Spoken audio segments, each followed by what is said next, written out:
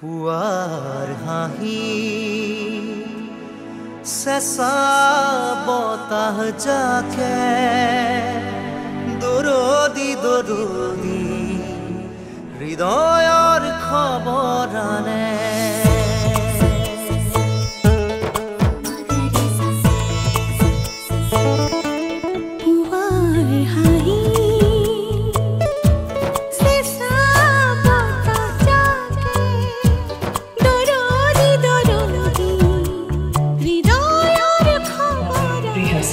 ঘূৰি দিনবিলাকৰ কথা মনত পৰিলে এতিয়াও ভাল লাগে কটন কলেজৰ সেই সময়ছোৱাত কেৱল পঢ়াই নহয় ডক্টৰ মজুতি চৌধুৰী ভূপেন চক্ৰৱৰ্তী দা ঈশান বৰুৱা দা এখেতসকলৰ তালিমত কেৱল কবিতা আবৃত্তিয়েই কৰিছিলোঁ বেছিকৈ কেনেকৈ উচ্চাৰণ কৰিব লাগে কেনেকৈ কণ্ঠ দিব লাগে ক'ত ৰ'ব লাগে ক'ত ৰ'ব নালাগে এই গোটেইবিলাকক লৈ কবিতা আবৃত্তি এটা ৰোমাঞ্চকৰ বিষয় আছিল আজিৰ এই পবিত্ৰ দিনটোত ঈশান দাক সুৰিছোঁ আৰু ঈশান দাই প্ৰায়ে মোৰ কণ্ঠত ভাল পোৱা হেম বৰুৱাদেৱৰ এই কবিতাটি আবৃত্তি কৰিবলৈ লৈছোঁ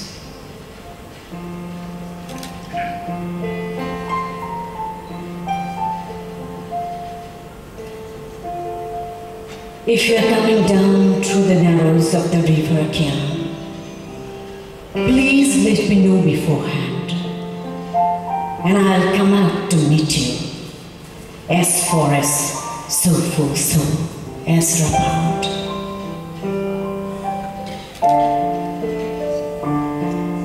Moromor,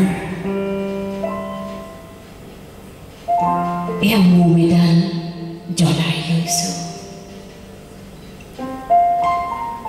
আজি বহুত দিনৰ মূৰত তোমালৈ চিঠি লিখোঁ বুলি বাহিৰৰ উৰুঙা বতাহজাকে মোমডালাহি কোবাইছে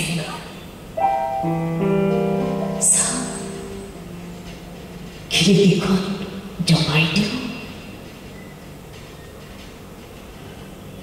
7 বছৰৰ আগৰ কথাবোৰ তোমাৰ বাৰু মনত আছেনে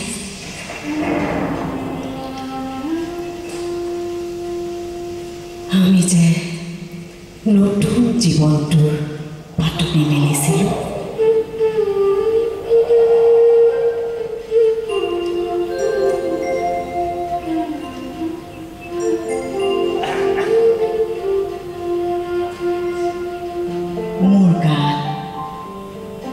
সেই অচিনাকি নিচা বাৰুকৈ লাগিছিল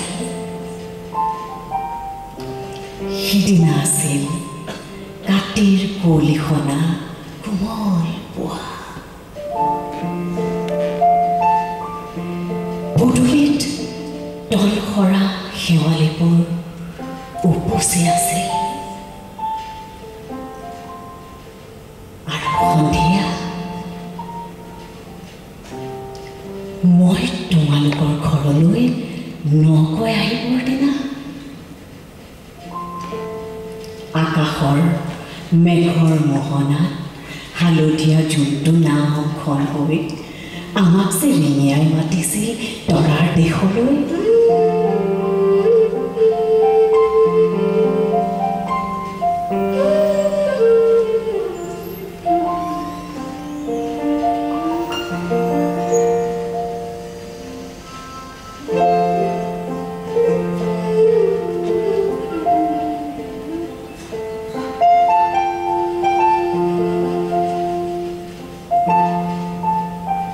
মই কঁকালৰ ৰঙা ৰিহাখনলৈ তুমি বাৰু তেনেকৈ কিয় একেথৰে চাইছিলা মোৰ কেনে লাগিছিল জানা তুমি যেন কোনোবা দূৰ বিদেশৰ স্বপ্নাটোৰ আলোকৰ মানুহ আৰু মই যেন তলসৰা এপাহ শেৱালি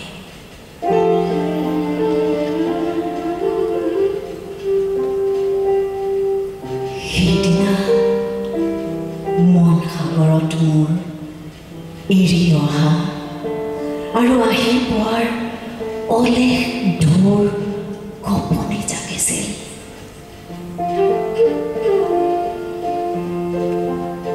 তোমাৰ জানো এইবোৰ কথা মনত নাই? আমাৰ দেউতাই যে চিঠিত লিখিছিল, আই তই নতুন ঘৰত হাঁহি মাতি থাকিবি।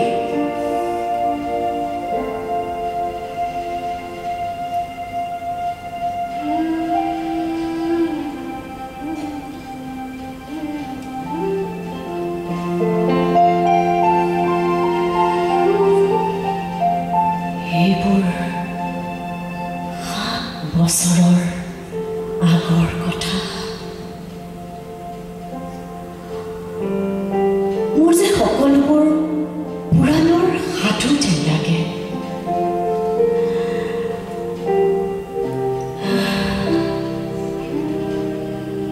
জেঠমহীয়া দেউতাৰ বছৰেকীয়া হৈ গ'ল। তোমাৰ বাবুল এতিয়া বৰটো হৈছে। তাৰ ওপৰ পাৰিত এধান মানি ডালিম গুটি যেন দাঁত টকনি গজিছে। সি মোক একেবাৰে এৰি নিদিয়ে। কেতিয়াবা মোৰ যে ইমান খং উঠে।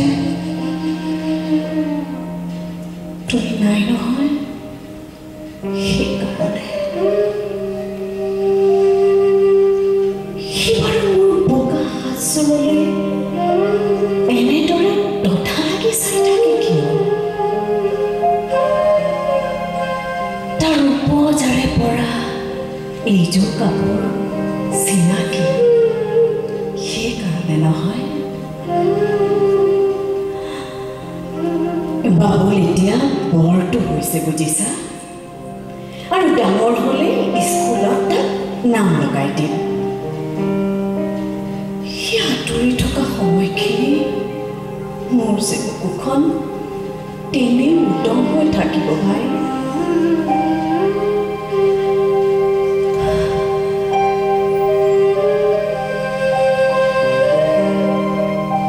আৰু কি লিখিম? বিশেষ একো নাই। মোৰে শপত,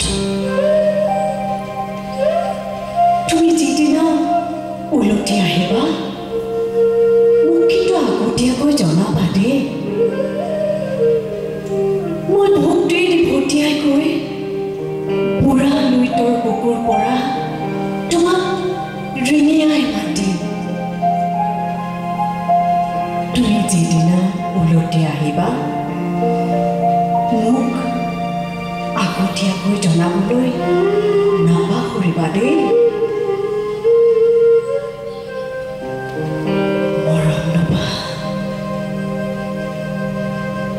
ইতি তোমাৰ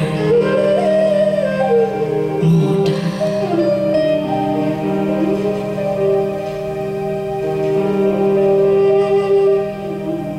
আকৌ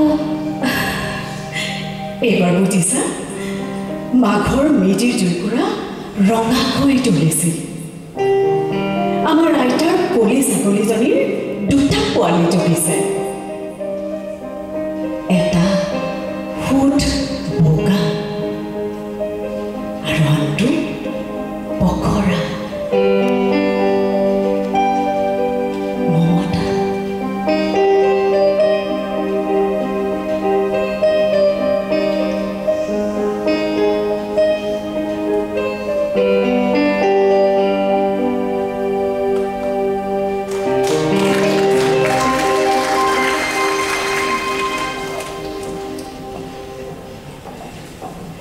ডক্টৰ আকাশীতৰক ধন্যবাদ জ্ঞাপন কৰিছোঁ। ৬০ দশক, হয় সেয়া ৬০ দশকৰে কথা। ইহান বৰুৱা আৰু তেখেতৰ সতীৰ্থসকলে কটন কলেজৰ সুদমাৰ্চন হলৰ সন্মুখত আকাশৰ তলতে কবিতা আবৃত্তিৰ অনুষ্ঠান পাতিলে। এজন দুজনকৈ বন্ধু আহিল আৰু এটা সময়ত এজন দুজনৰ পৰা সংখ্যা বাঢ়ি গ'ল। কেইবাজনো গোট খালে। প্ৰত্যেকেই স্বৰচিত কবিতা বা কোনোজন বিখ্যাত কবিৰ কবিতা লৈ আনিলে কবিতা আবৃত্তি অনুষ্ঠান হ'ল ইহান বৰুৱাৰ উদ্দেশ্য আছিল ডেকা চামৰ মাজত নতুনকৈ কবিতাৰ জোৱাৰ অনা আৰু ইহান বৰুৱা বহুলাংশে সফল হৈছিল ডক্টৰ আকাশীতৰাক পুনৰবাৰ ধন্যবাদ জ্ঞাপন কৰিছোঁ এইবাৰ আমি মঞ্চৰে আমন্ত্ৰণ জনাইছোঁ দেৱজিৎ মজুমদাৰে নীলিম কুমাৰৰ কবিতা অঘৰীপুৰ আবৃত্তি কৰিব